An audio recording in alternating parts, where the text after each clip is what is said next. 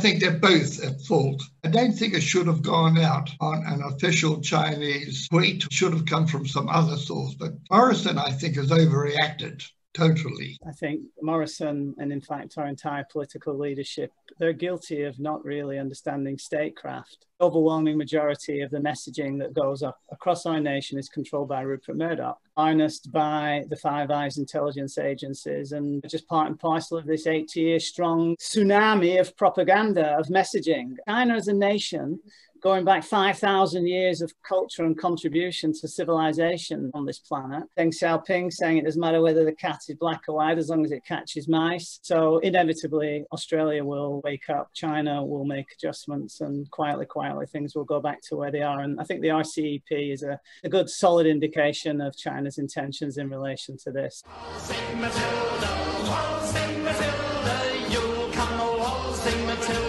Hey guys, it's Keybros. Welcome to a new episode of SOFTtalk, where unlike BBC's Hard Talk, the interviewees won't find it hard to talk. Make sure to give it a thumbs up and also subscribe to Keybros by pressing the red button below. Today, we're very honored to have two guests from Australia. They're Mark and Stephen. Mark actually was the former Chief Information Officer of the Hong Kong government, while Stephen is an expert in visa and immigration policies, and they're both Australian expats here in Hong Kong. In fact, two of our loyal subscribers and also regularly watch our programs. So Mark and Stephen, do you mind introducing yourselves to our audience? Age before beauty, sir. Mark, over to you. I like your humour. Okay, Mark Pinkston. I've been a resident in Hong Kong for 50 years or a bit more. I served with the Hong Kong government in the British colonial days for almost 20 years. Since then, I've been sort of freelance journalism. Because of my background with the Hong Kong government, or I was basically chief spokesman for many of the policy issues, I was the Secretary of Press Officer, which meant that I was meeting with the policy secretaries every day. So I had a pretty good insight into how the government was running and the thought that went behind government policies. Stephen, you have a go.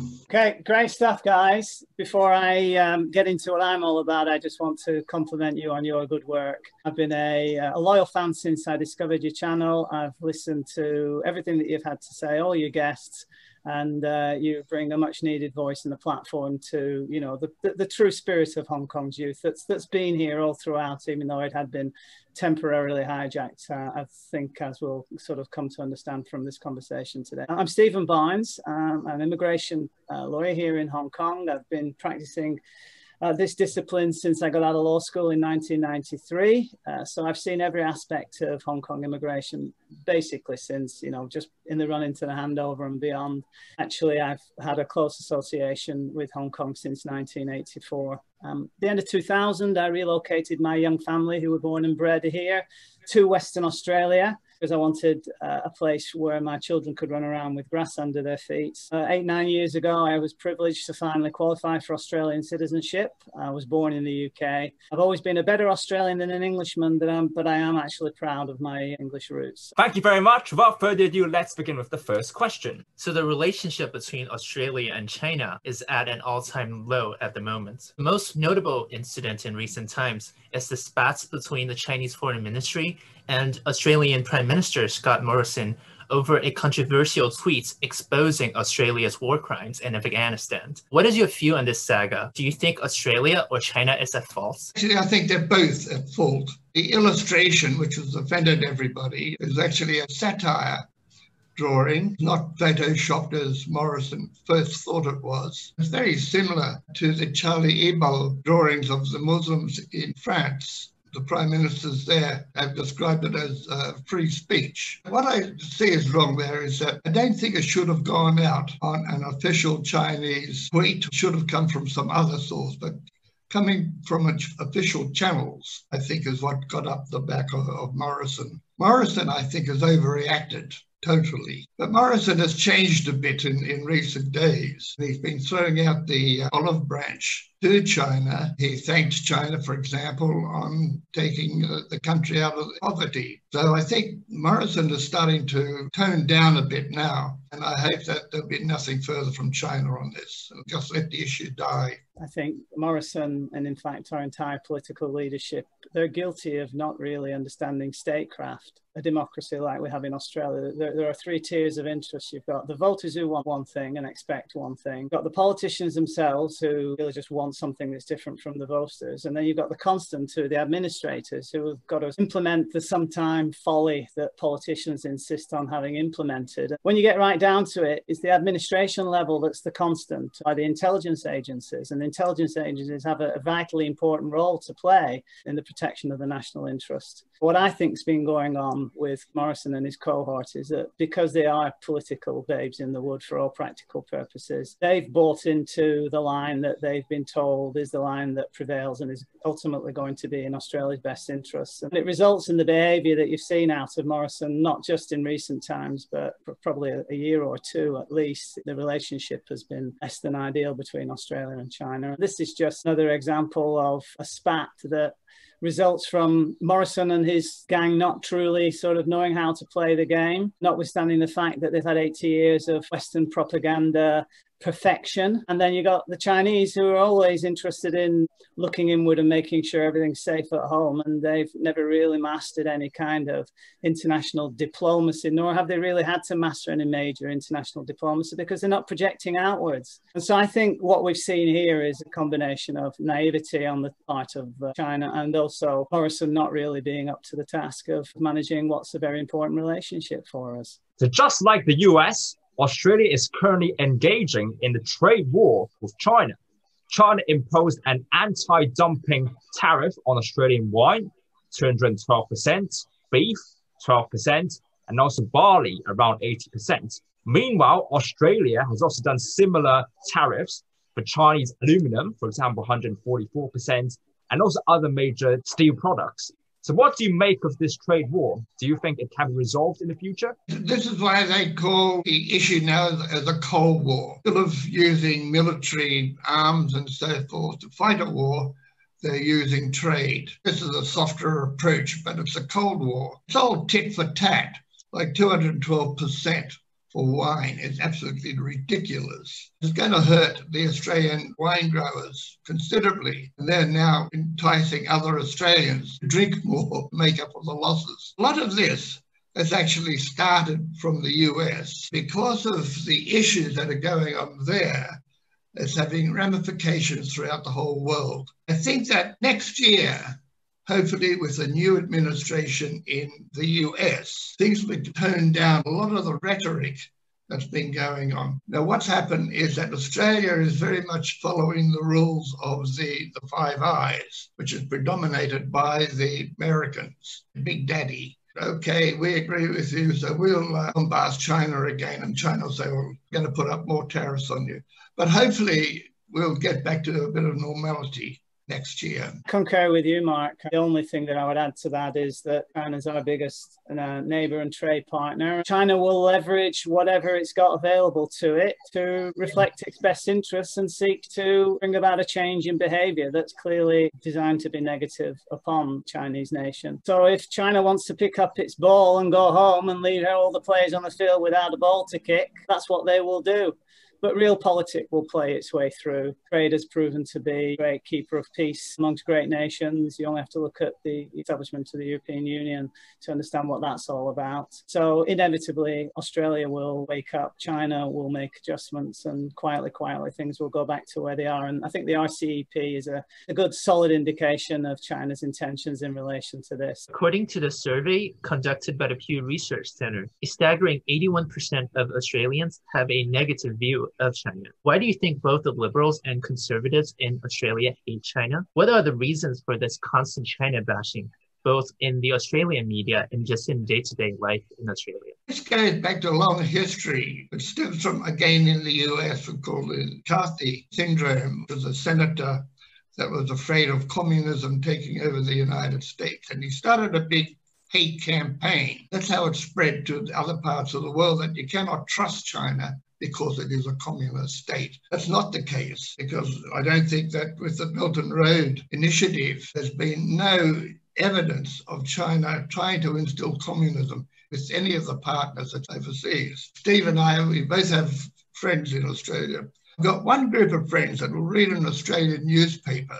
After reading the story about Hong Kong, they'll ring me up and say, is that story true? I'll say, no, it's not, and this is the real facts. And there's the other group of friends in Australia, and mainly journalist friends, who say it is true because it's in the press, it's in the Australian, the Sydney Morning Herald and what have you. They're very, very hard. I have a lot of arguments with them. Will ring me up as those that have been in Hong Kong before. They've seen Hong Kong for what it is, a very progressive city. Got other friends in Hong Kong as well, which will verify what I say. Those that stick to the Australian press, this is all media-led, except for a couple of them who have been in China, worked in China.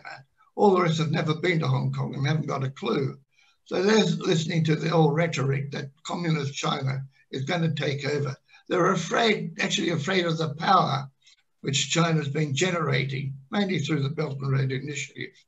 And that's what scares them, that China is going to be the power player in the world. I think the answer is very straightforward. It's the Murdoch press. Represents 70% of our print media, or significant reach through Sky. Overwhelming majority of the messaging that goes up across our nation is controlled by Rupert Murdoch, harnessed by the Five Eyes intelligence agencies, and just part and parcel of this 80-year-strong tsunami of propaganda, of messaging. We understand Australian ethics. We understand the fair go. My wife is Japanese, my children are Eurasian, but they are Australians. We've never encountered any racism. We haven't encountered any sort of negative consequences of being part and parcel of a majority white but still very multicultural society. Yeah, you know, at the peak of the propaganda messaging, I'm getting messages from people just like Mark is, and they're saying things that are clearly a result of the propaganda that they've been exposed to, citing verbatim that, you know, the CCP is evil. These are rational actors that I've known for a long time and I've got a lot of trust and respect for. And so they've basically just been messaged into it. But the spirit and the ethos of Australia is very contrary to what you might perceive press would have Australians think about China, all told. If nothing else, we're practical, right? And when a third of your economy is driven from your biggest neighbour to the north, and who are going to be the ascending power for the next 100 years, you've got to sort of, you know, play the game and listen to them and respect them and do it properly. That's not happening at the moment for, you know, primarily the reason that Mark mentioned right at the beginning. It's all driven by the US. Australia have banned Chinese telecommunication companies Huawei and ZTE. What is your view on this ban by your government? Is it against the free market principles of Australia? Do you see Huawei and ZTE to be a national security threat to your nation? I'm not a technocrat, so I don't know how they bug into different people in governments and all the rest of it. But as a layman, I find it an infringement of the free market policies in Australia and China. Again, I blame the United States for this. They're the ones that have started the Huawei issue, that have virtually kidnapped the vice chairman, Madam Meng, who's held up in Canada at the moment, with the Chinese government to release her if she pleads guilty. I don't think she will. It should be silly if she did. They say they have evidence that Huawei will tap into their security issues. What evidence they have, we don't know. They won't tell us. We wish they would give us a bit more. I think this is the way they're trying to close down Huawei, which they will never do because Huawei is far too big for them. Personally, I don't see it as a national threat.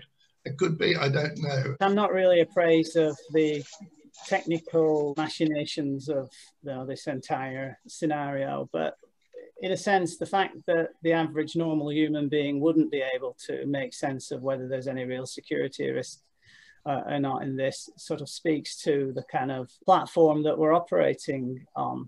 It's always a case that countries are going to try to protect and project their national interests. And I think this technology game is low-hanging fruit for the Five Eyes security agencies to set that as an agenda item. That notwithstanding, the challenge that's going on with Huawei in relation to Australia, whether it's a good decision or a bad decision or not, you know, you've got the American actors, guys like Peter Thiel, very famous VC in Silicon Valley, founder of PayPal, founder of Palantir, who are the fastest growing provider of services to Western intelligence agencies. Peter Thiel is on record of having contributed funds to an offshoot of the National Endowment for Democracy, a CIA regime change propaganda organ. Few are running a major technology company in the West that has the technological capability to deliver an intelligence asset to the intelligence services. Then, you know, these very sophisticated operators are going to come up to the owners of these companies and sort of wave the flag in front of them and say, hey,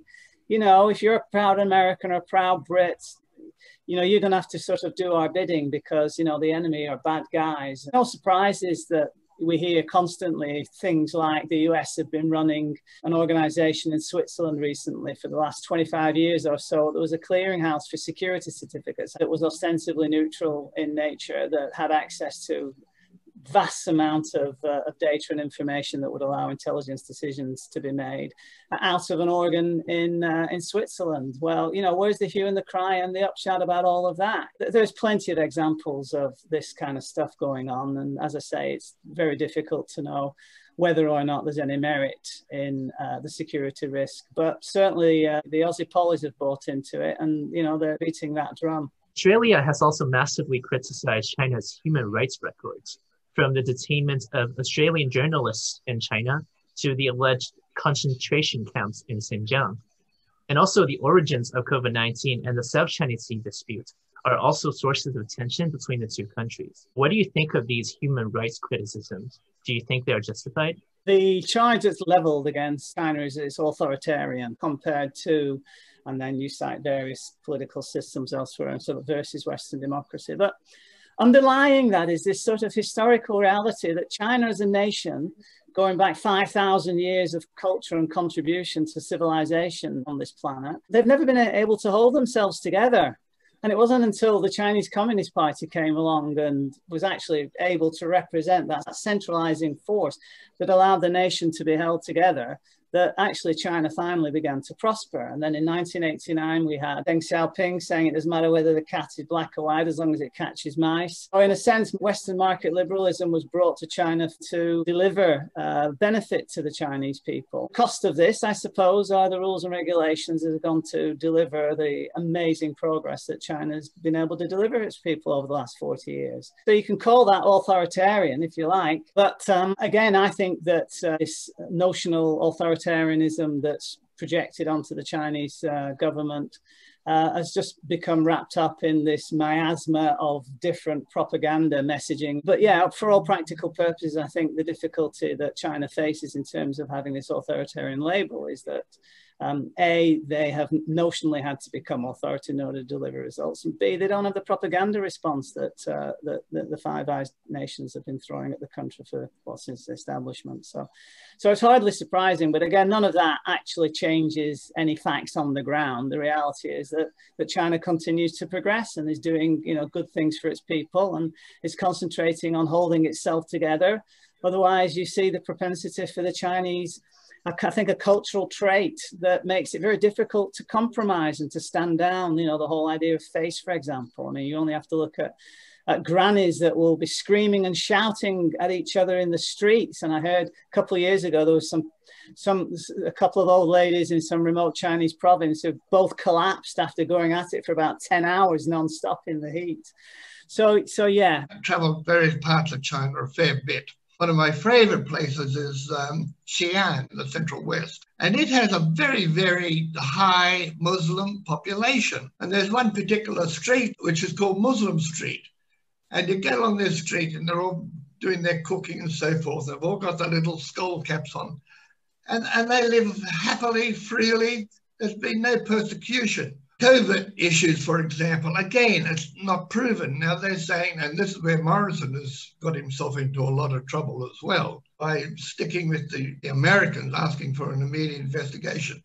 The priority for every country in the world is to get rid of COVID and to take them away from this and to go for an investigation at this stage is when they should be concentrating wholly and solely on prevention.